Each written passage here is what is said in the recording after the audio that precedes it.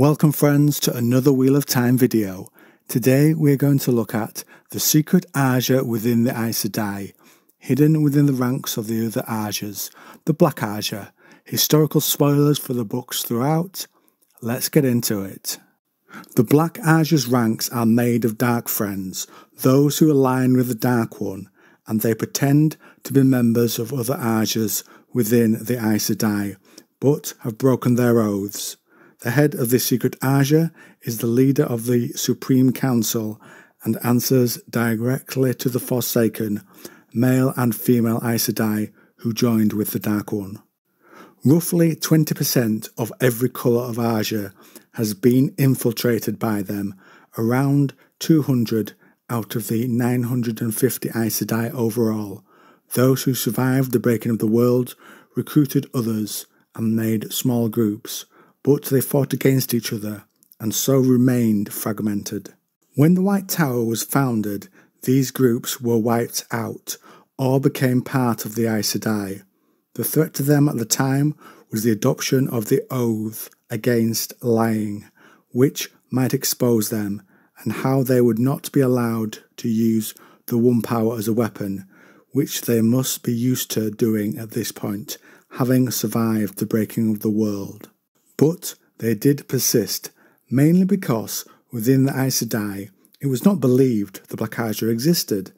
Ishmael organised these groups into the Black Ajah prior to the Trolloc Wars. Ishmael is a member of the Forsaken who served the Dark One. They were bound by oaths, more on that later. The Black Ajah, once established, wanted to have control over non-channeler Dark Friends. In other words, people who could not use magic, but were aligned with the Dark One. The Ajah itself was being subservient to the Forsaken, just like other Dark Friends, but such was the fight back from the Dark Friend cells, these attempts failed in the end. The last attempt reduced the Black Ajah's rank within the Dark One's followers, as they had to renounce any claim to command other Dark Friends, and their votes in the Dark Friend Congress was reduced because of it. Most Aes Sedai who joined the Black Ajah were not Dark Friends before they joined. They would be watched by existing members for years and approached if it is decided that the sister might be open to swearing to the father of lies. Qualities of such recruits can be seen if they feel trapped by the three oaths of the Aes Sedai, which are: to speak no word that is not true, to make no weapon with which one may kill another, never to use the One Power as a weapon except against Dark Friends or Shadow Spawn, or in the last extreme defence of your life, the life of your warder or another Aes Sedai. Or you take delight in having power over non-channelers and perhaps abuse others with it. You would have that freedom with the power as a Black Ajah, the price being your fealty to the Dark One.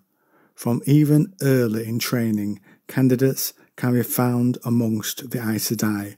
The position of a teacher to that of a novice and accepted helps them with this recruitment.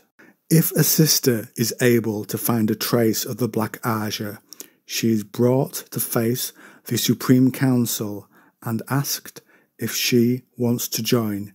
Say no, and the sister will be tortured and all information wrung out of her, and then she will be killed. Say yes, and she is sworn in at once, and then tested for a year. Each task she is given will not be a vital thing for the Ajah, but part of the test. You can be placed in danger or given harsh penance also as part of it. The Supreme Council oversee the Black Sisters. 13 sisters make up its ranks. All are hooded, so one sister does not know another, and should one die, they are replaced to keep the number at 13. The head of the council knows every sister in the Ajah. Those placed in different Ajahs are grouped together and given the term Hearts. Hearts covers 3 sisters.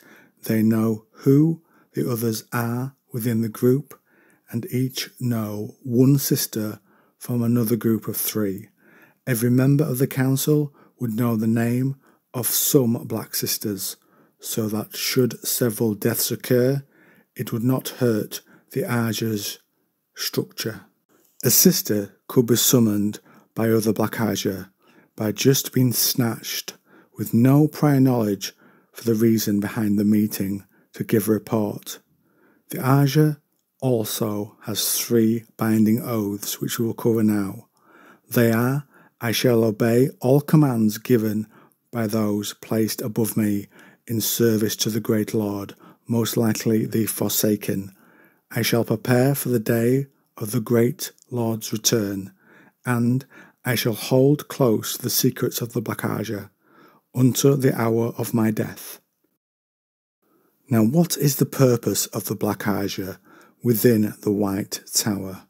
The first was to undermine the Aes Sedai's authority in the larger world, and another to lessen the number of initiates in the Aes Sedai aligned with the forces of light, and to help their own cause by creating conflict between the other Ajahs. Now, friends, I turn this over to you. What do you think to how the Black Ajah operates? Have you been recruited into their ranks? Comment down below.